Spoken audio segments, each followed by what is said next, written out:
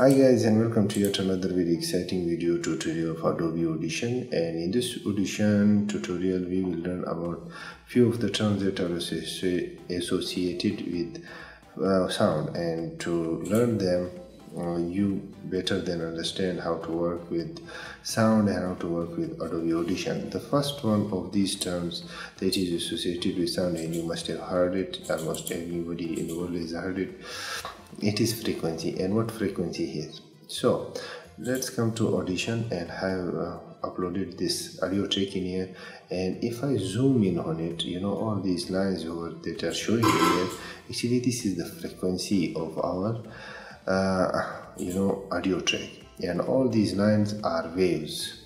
And these waves, for example, that the selection that I have done here is 1 minute. Okay, let me actually zoom in a little bit.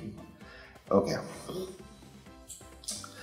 just suppose that this selection that I made is 1 minute, and the amount of waves inside it, these would be counted. And for example, there are only, I don't know, 4 or 5, or I don't know, so waves.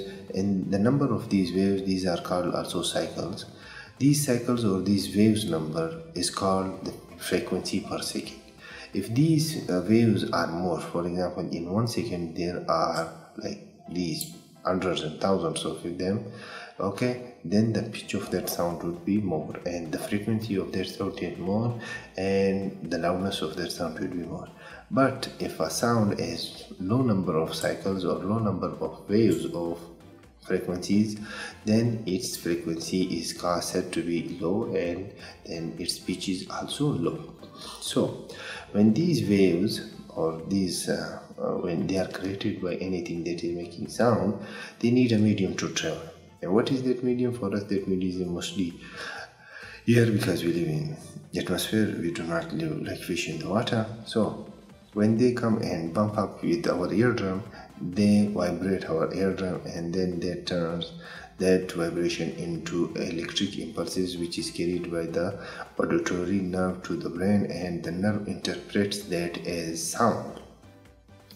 Okay, it's just waves in the air that we hear as sound. There is nothing special about it. And then our brain decides whether these are spoken words, these are machine words, or just someone is clapping his hand for no reason, he's happy or stuff like that.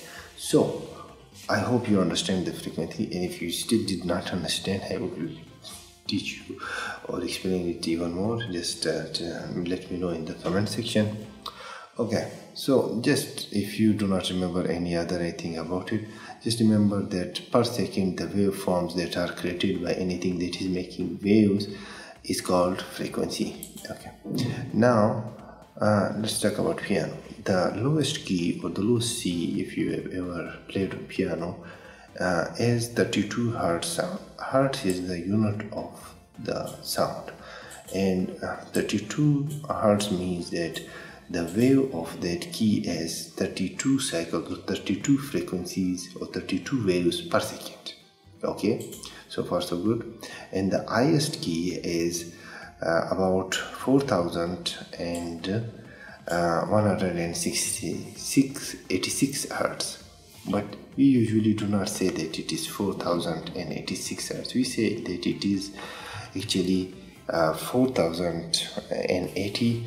Actually we say that it is 400 kilohertz, or 4.186 kilohertz. Now what is the meaning of this kilo? Well, the kilo word means 1,000.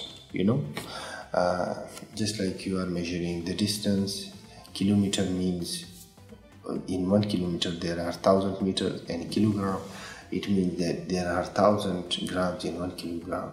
The word this kilo means, actually it means 1,000. Why I am telling you about the meaning of the kilo in the Adobe Audition tutorial? Because we will be using kilohertz in the upcoming tutorial, and mostly it is referred to the sound as kilohertz, not in thousands and stuff like that.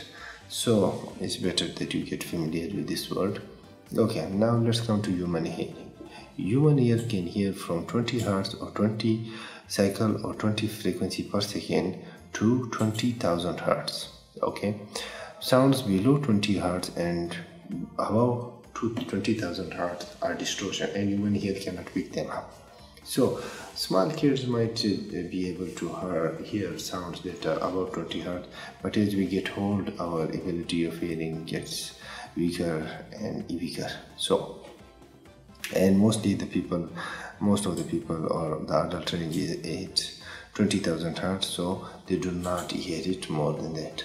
And why this information is important for you to make good sound in Adobe Audition? Well, if you do not know these things and you have bump up the dialogues in your audio or in your video beyond 20 hertz, and the people that are spoken word, the other things are at normal level but the dialogues are beyond 20 hertz, the pitch would be too hard and people would not be able to distinguish or hear anything. They would just hear noise. Or the same thing is true if it is below 20 hertz. People would be hardly able to hear anything because the pitch would be so low. So let me come and tell you and show you something else. Okay, if we come here to filter and equalizers, there is these graphic equalizers available in here. Okay, this is a small one. Let me open the 30 band equalizer, this one. You will be mostly working with equalizers and stuff like these. You know, to work with them, you also need a very good grasp or knowledge of frequencies and the different terms that are associated with noise. Otherwise, you would not be able to properly work in here. For example, human voices are at the range of 300 to 500, hertz, and other sounds are at higher sounds. And when you are making a movie and mixing a lot of movies, a lot of audio tracks and stuff like that, so you need to keep the human voice at the proper audio hertz that it is required. You should not give a human voice the sound of a jet taking off or a jet fighter, making a sonic boom in the air. Human does not have that much pitch or frequency or waves in their sound. They cannot sound so loud. If it is, then you might be making a superhero movie in which the human has a super ability of speaking and it shatters the glass and doors and stuff like that, and women's clothes are ripped apart and stuff like that, which would be awesome. But if everyone is talking like that, then okay, no. If everyone is a superhero, then nobody is a superhero, stuff like that. And the same goes for example, you are making giving the sound of a bomb blast or AK-47 firing, then you need to find out, okay, what frequency or what hertz they actually have, their sound is. Then you need to bump their frequency at that level and put it on that channel. And if you are giving a bomb blast the sound of 31 hertz or something like that, then that is not a bomb blast, that is just a small cracker, and even crackers have a louder sound than that. So that's for these all reasons you need to understand frequency, and that's why I did this tutorial to tell you about frequency. In the next tutorial we will be talking about amplitude, and that term is also important for understanding sound and working with sound. So for this tutorial, that's it. In the next tutorial I will see you, in which we will be talking about amplitude. Until then, I say my goodbye and hope that you like this tutorial, and also hope to see you in the next one. Adios amigos.